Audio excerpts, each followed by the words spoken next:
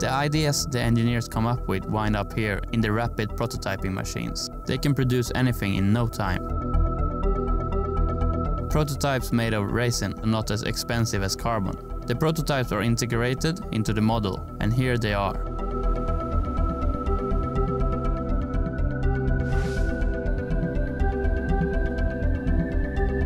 The heart and soul of aero development, our wind tunnel. Good day, Marcus. It's still the most modern one in Formula 1, and it cost $55 million.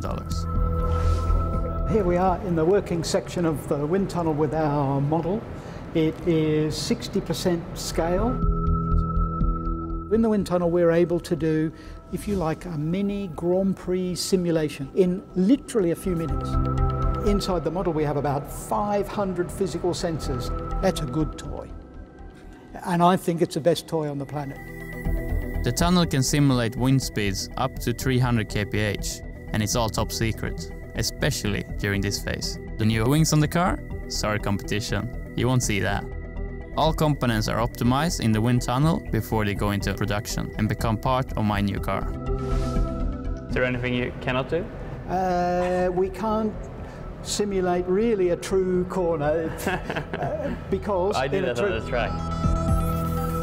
And the really great drivers have always been able to have the raw speed and the ability to somehow be able to just think about what the car's doing. Even when they're flat out in a qualifying lap, they'll come back and tell you exactly what the car's doing. More general grip, more stability in the entry of the corners, so it's definitely a step up.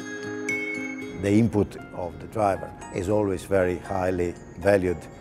You can design a car which is as good as you like, as fast as you like, but if the driver cannot push the limit, you will not get that level of performance.